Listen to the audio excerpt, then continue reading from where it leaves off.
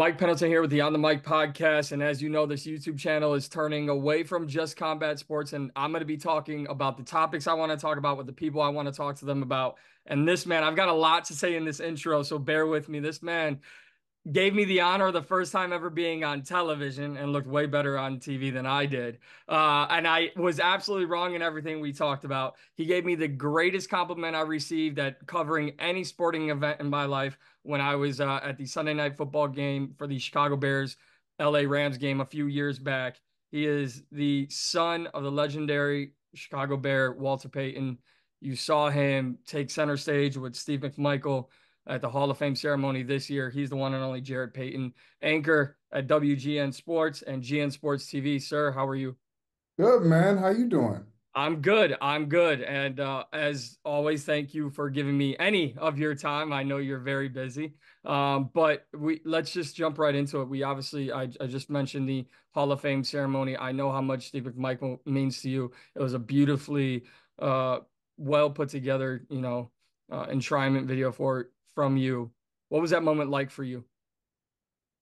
Mike, it was pretty crazy, man. Honestly, I mean, I think about it all the time. To be able to do it once is pretty special. And I did that back in '93 for my pops, and then you never think you're gonna do it again. And like times have changed. Back then, it was like you get up on stage and you got to wear a suit and it wasn't as big as it is now when you think about it and you look at the production wise. But pretty cool moment to have the NFL Films come to my house, sit down with me, and just kind of like the setup was an hour, then the interview was an hour with someone from NFL Films out in LA, and then they kind of piece it together, and that's what's being shown at home, but then also on the Jumbotron. So it was pretty cool for me. It was my first time seeing it sitting on stage in Canton. So I didn't like get a preview of it, and then it was like, oh, it's gonna be awesome.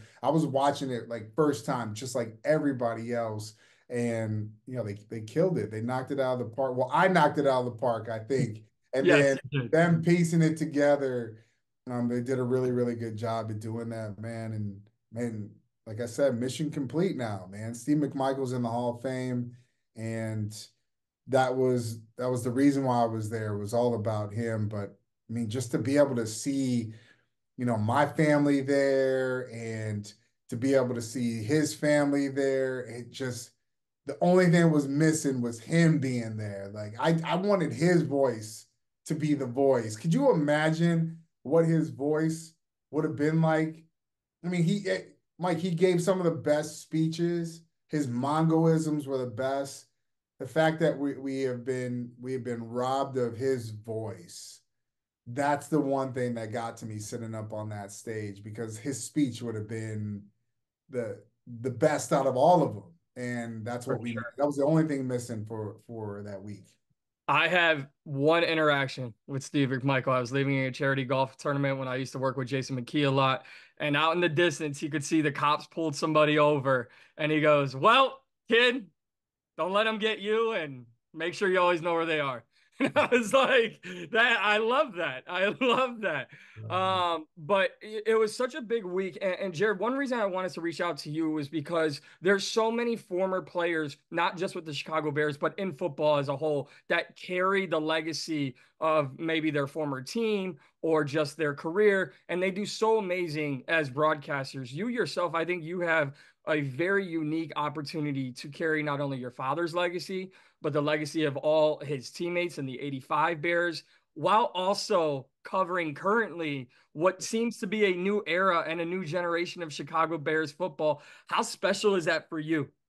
So crazy right now. I mean, I've been in this business well, man, it's forever. I mean, we're talking double digit years, but just on the TV side, I've been at WGN this is going into my eighth year. And so, and I know it's been the Mitch Trubisky year, you know what I mean? Like there was those years, there was the Justin Fields years, and then now we're at a new era. And I think right now is I've never seen a fan base so excited about what is to come or what could be for the future in a long time. And it's hard, Mike, because I cover this team on a daily basis, but then also too, I'm a fan though. So it's hard. It's like I'm a fan, but then I'm also like, I guess my family's like Bears royalty, you know what I'm saying? Because my pops is the GOAT, man. So it's like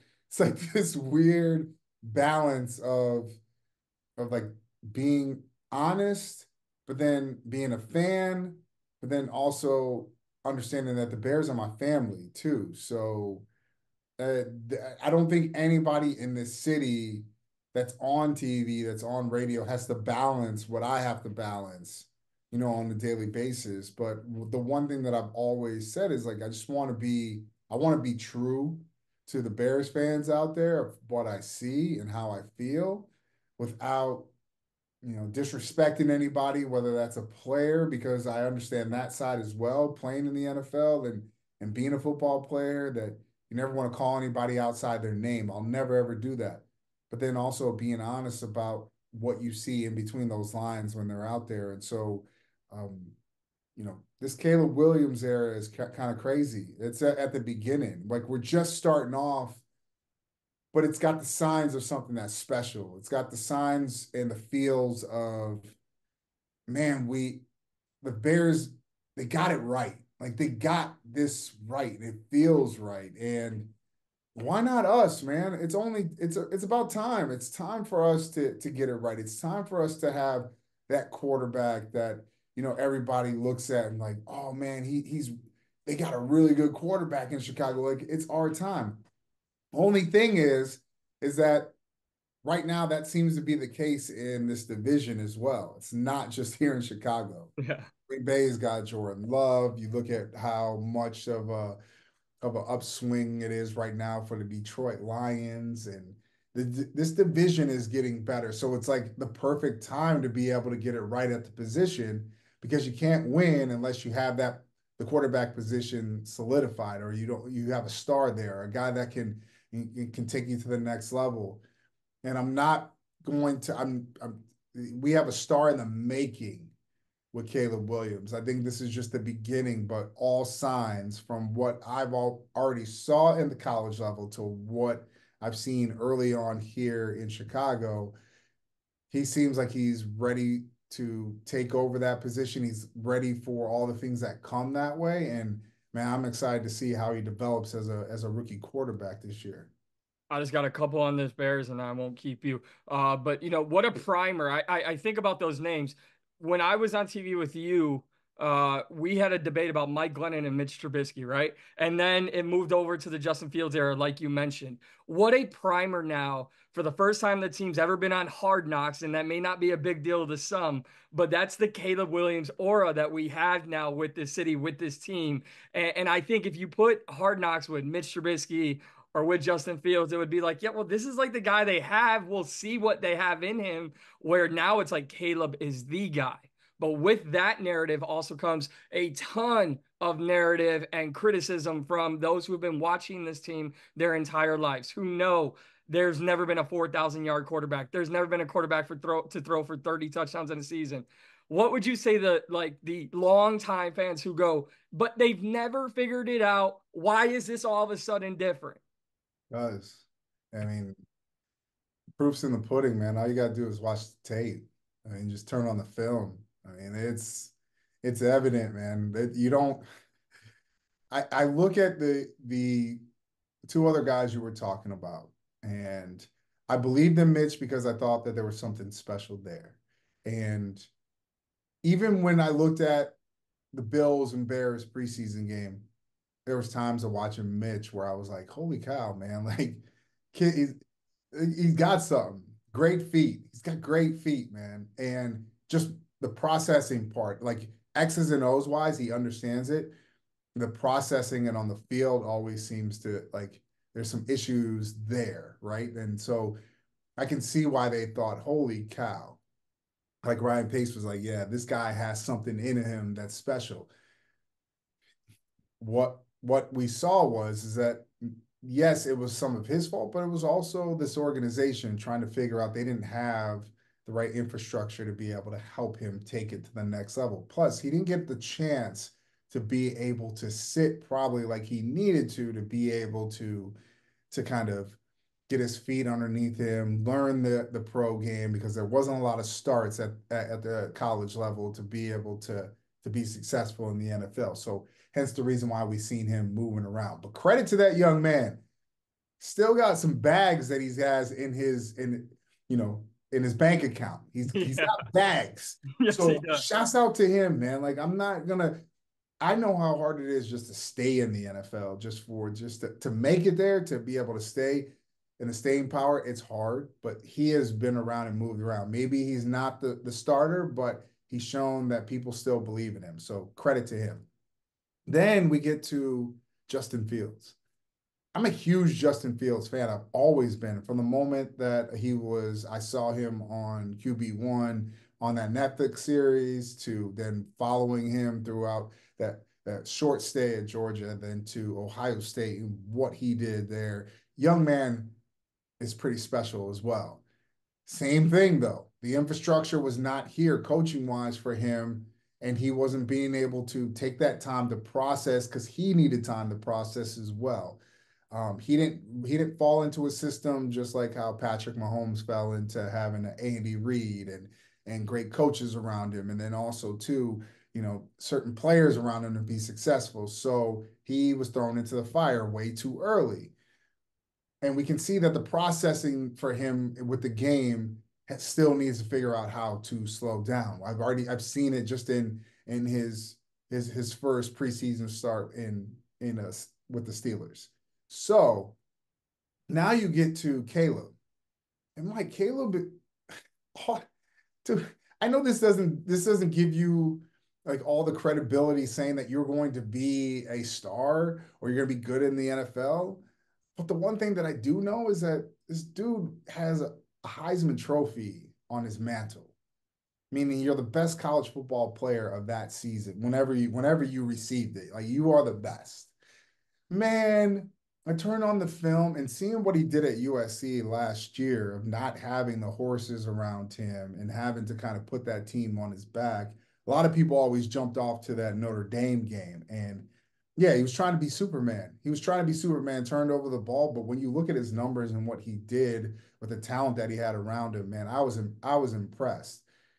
Then he gets here now he's more game ready and more NFL ready than both of those two were combined, in my opinion, when it comes to Trubisky and Justin Fields. And so he's ready to go. That's how the Bears have lucked out, is that this young man is primed for the NFL. This is something that he's been working towards since he was a little kid. This is not like, oh, I just want to. Every goal this young man has set out for himself, he's achieved.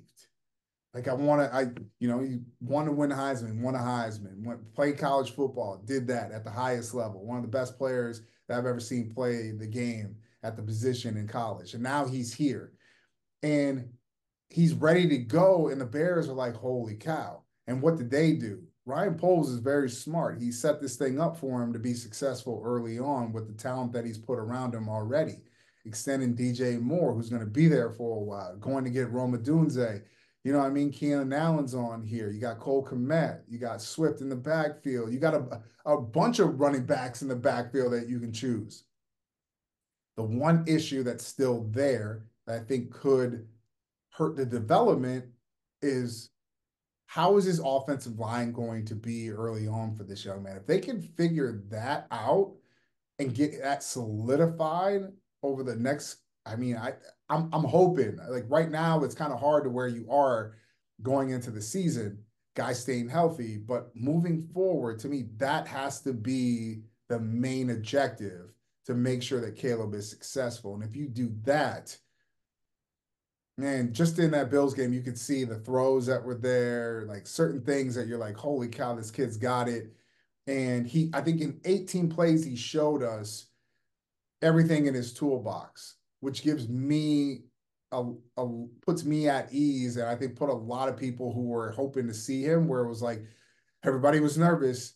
he put everybody at ease, and everybody was smiling like, man, I want to see more. Like, I just want to see more. And I think he's this young man that's going to keep getting better as the more reps that he has. And I know I've said that before about Justin and Trubisky, but this has a whole different feel to it when I say he needs to get reps, because this young man knows the game, understands the game, and plays the game at a different level than both of those guys. And I just think that Ryan Poles, very, very lucky for what he did. I mean, smart of how he played this out with Carolina, but it played out. He played his cards right.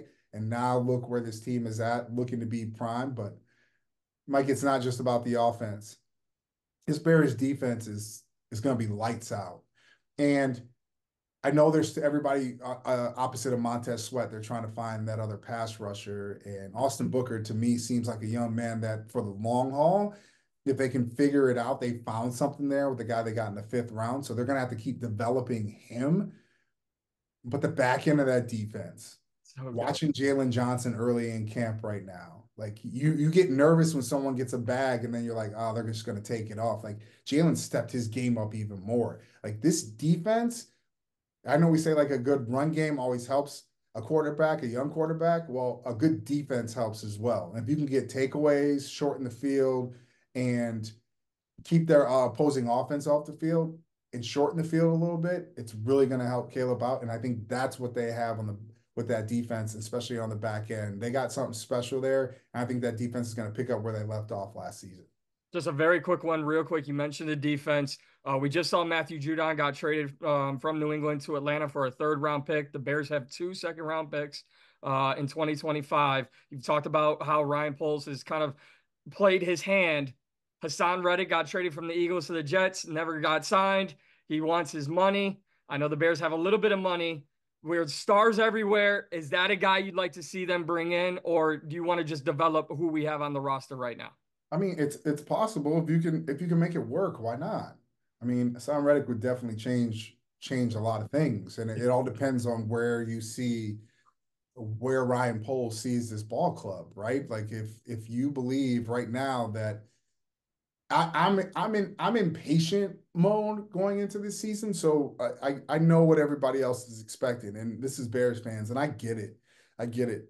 They have an opportunity and to be able to make the playoffs. I mean, this division is so good. I mean, is it possible that we do see 3 teams out of the NFC North make the playoffs? I mean, that's how good this division is. It's crazy to think about. So it all depends on what Ryan Poles is believes and sees in this ball club. And yeah, like if you got money there, why not? But also too, I'm more interested in making sure that you solidify this offensive line. And I know that might be patchwork once we start seeing cuts here of figure out how you can kind of piece this thing together. If there's someone that you feel that you could bring in, because the development of Caleb Williams to me is way more important, right? But I also understand how important it is in a division with Jordan Love and who everybody's looking at as being this next star, could be the best in the NFC. Getting him on his back is what is most important, is huge if you're trying to win games. So I think they got to balance it out, and money is there. So if Poles believes that they can find a way to be able to get it done, that does definitely add to your defense and how good it can be going into this season. So listen, it's not my money, but I'm always here to spend the Bears money if they want to let me spend it. Like, why not? And change the game. But if you think about it, Montez Sweat is so good in what we saw in a short period of time last year coming over from the Commanders, that you start to think about what happens. What happens if some, God forbid, something happens to him? Then what? Because he is such a difference maker. And I think it's the game of football. Yeah. Injuries are going to happen. So you have to be able to not only develop talent, but you need depth at the highest level. And it is tough because you just don't know. And to win a championship, it's not just about being the best and having the best players. You also need a little luck to go your way as well. And you see it with teams that make it to the postseason, that make runs, you got to have some luck on your side. And the one thing that I always do watch is injuries. Injuries can derail your season. And so, can you go into a season fairly healthy? And I think that's the balance that we see with Poles and Eberflus when it comes to playing these starters early on.